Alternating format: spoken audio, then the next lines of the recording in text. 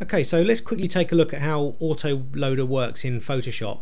I'm going to use these 77 photos I've got here from a wedding I shot last year, but it's been worked out that on average, if you were processing 500 photos, it works out that it takes you about 10 seconds per photo to actually save the old one and reload the new one. So it's something like 83 minutes you've wasted opening and closing photos in Photoshop for every 500 photos you take, and that's a lot of time. That's nearly an hour and a half per 500 photo wedding. So how can Autoloader benefit you? How can it speed up your workflow? What we're going to do is go into Photoshop and show you how this works using these 77 photos. Now, when you download the Autoloader software, it's very simple to install. You just open their executable file and you load it into Photoshop, follow the instructions, and once it's in, you go to File, Automate, and then Autoloader 3 Set. Now, all you need to do then is you have this dialog box here with your file loading options and your file saving options. So all you need to do here first of all is click on this square here and find your files for the wedding, which is there. We've got wedding, so we click that OK, and we know there it's been confirmed that we're using that file.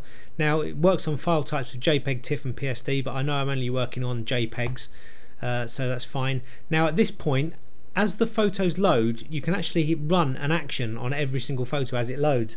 Now most people don't do that. You want to work on the photo first, but you have the option also to run the action immediately after you've worked on the photo and before it is saved, so it saves the same action every time. Again, it's just good if you're maybe running a load of photos through and you want to do a black and white action on every single photo, then obviously you can do that. But the file saving options, you can either choose another folder altogether or just save the files in the source folder.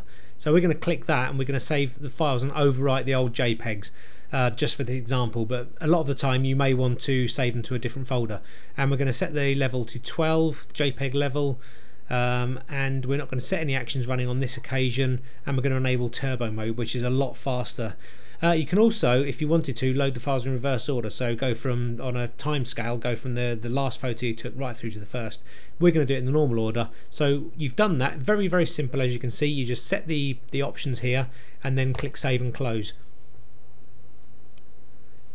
Then all you need to do is just use the preset actions, and for this, the preset keyboard actions that you've preset before you actually set everything up and while you're setting up the autoloader. And for this I've just used Control and full stop. So if I press that now, you can see it brings up the first image in that batch. So let's just say that I'm working on it, I do a bit of this, bit of that, I've maybe done some levels and curves. All I need to do to save that over the old photo and to load the new one is again to press Control full stop. That one saves, new one opens, as quick as that. Finished on that one, open and save. Open and save, there we go. It's so quick, it's so fast and intuitive. You can reel through your photos a lot quicker, and you're going to save, of that 10 seconds it takes to save one old photo and reload the new one, you're going to save about 9.9 of those seconds. It's going to rattle through all of your wedding photos or whatever photos you're working on. So once again, we've been working on this, maybe run a couple of actions or two. Control full stop, saved and opened. Control full stop, saved and opened. Saved and opened. It's that quick.